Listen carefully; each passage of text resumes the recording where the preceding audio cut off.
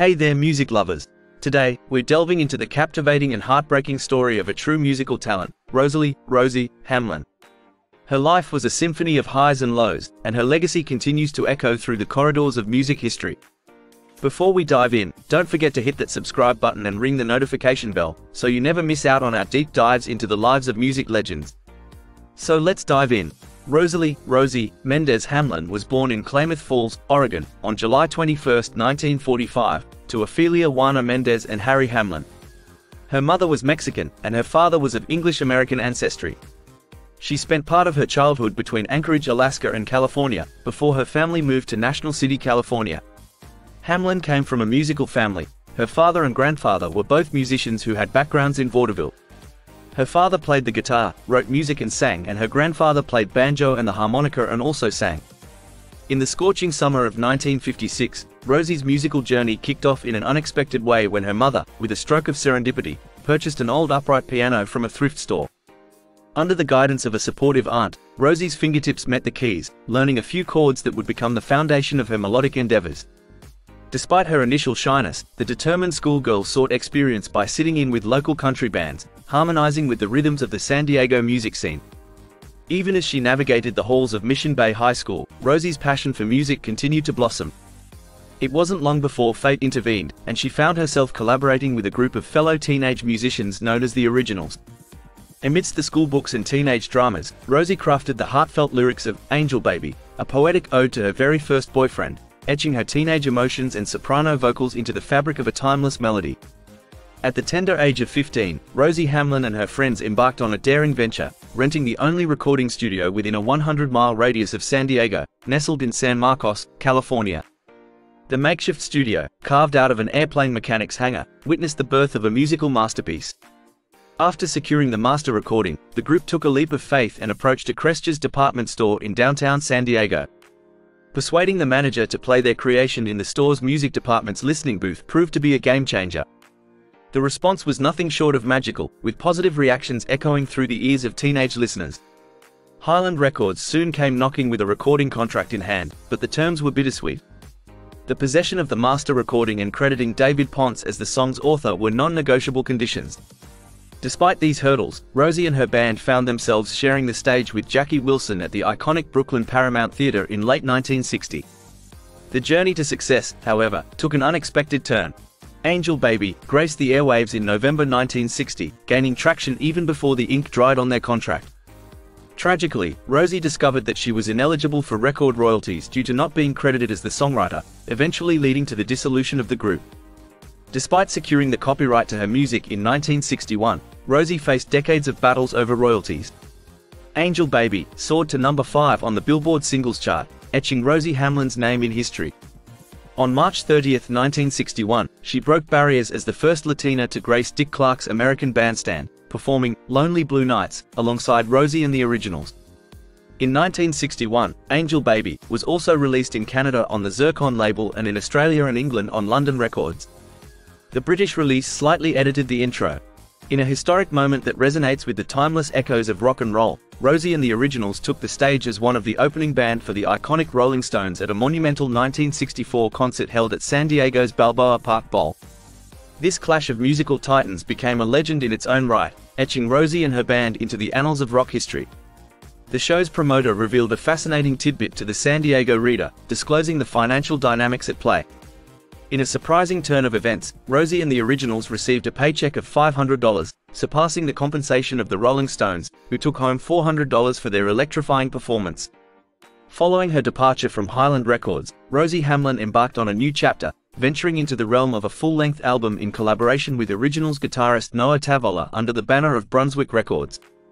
The musical journey continued as Rosie took to the road, touring alongside the label's other talented artists, showcasing her artistry under her solo name.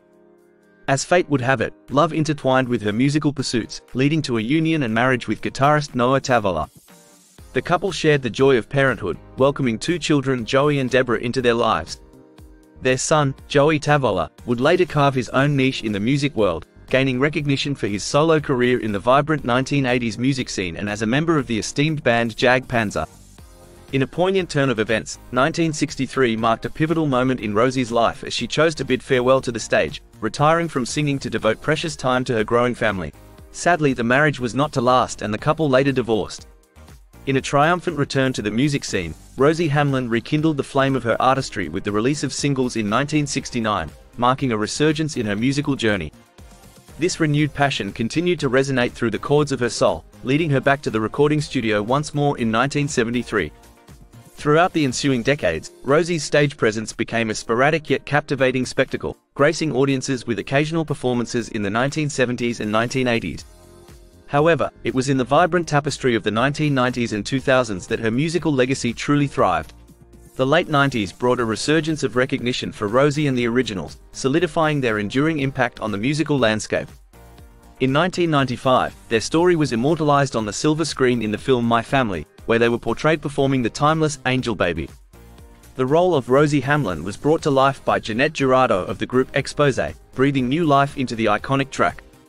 A year later, in 1996, the legendary Linda Ronstadt paid homage to Rosie and the Originals by recording her own rendition of Angel Baby for the album dedicated to the one I love. The turn of the millennium saw a celebration of their discography as Ace Records unveiled the Best of Rosie and the Originals in 1999, a comprehensive compilation featuring Highland tracks, Brunswick recordings, and previously unreleased gems. The following year, the label continued to unearth hidden treasures with the release of Angel Baby Revisited, offering fans a glimpse into the treasure trove of unreleased material that had long been hidden in the annals of musical history. The highlights of this era included a memorable performance at the illustrious Madison Square Garden in 2002, where Rosie's voice echoed through the iconic venue. Tragically, the curtain fell on Rosie Hamlin's remarkable musical journey not long after her resonating performance at Madison Square Garden. In the face of advanced fibromyalgia, Rosie made the difficult decision to formally retire from the stage. The insidious grip of fibromyalgia, with its myriad symptoms ranging from chronic widespread pain and debilitating fatigue to cognitive challenges, abdominal pain, and depression, created an immense hurdle for her to continue performing. The relentless battle with insomnia further compounded the challenges she faced. Despite the adversity, Rosie gracefully transitioned into a well-deserved retirement, channeling her creative spirit into the serene realms of painting and nurturing a beautiful garden. While the stage lights dimmed, Rosie's artistic flame continued to flicker in the quiet, vibrant corners of her personal sanctuary. On March 30, 2017, marked the somber end of an era as Rosie Hamlin peacefully passed away in her sleep at her New Mexico home, leaving behind a profound legacy in the world of music. The exact causes of her passing remain undisclosed. Rosie is survived by her children, Joey and Deborah, and additionally another child, John, born several years later. Rosie Hamlin's legacy stands as a testament to the enduring power of her musical artistry. The enchanting Angel Baby resonated not only with listeners but also found a special place in the heart of music icon John Lennon, who hailed it as one of his favorite songs and covered the track in 1975. Her achievements were recognized by the Rock and Roll Hall of Fame, where she became the first Latina to be honored on their wall of one-hit wonders, a fitting tribute to her unique impact on the industry. The celebration of Rosie's legacy continued in July 2007, as a heartfelt concert was held at the Pearson Park Amphitheater in Anaheim, California, honoring the indelible mark she left on the hearts of music enthusiasts worldwide. Rosie Hamlin's influence endures, a melody echoing through the corridors of time. And there you have it, the captivating story of Rosie Hamlin, the girl who turned her teenage dreams into timeless melodies. From the halls of Mission Bay High School to the stages with the Originals, Rosie's journey is a testament to the power of passion and persistence. If you enjoyed this trip down memory lane, don't forget to give us a thumbs up and hit that subscribe button for more musical tales. Catch you in the next episode and bye for now.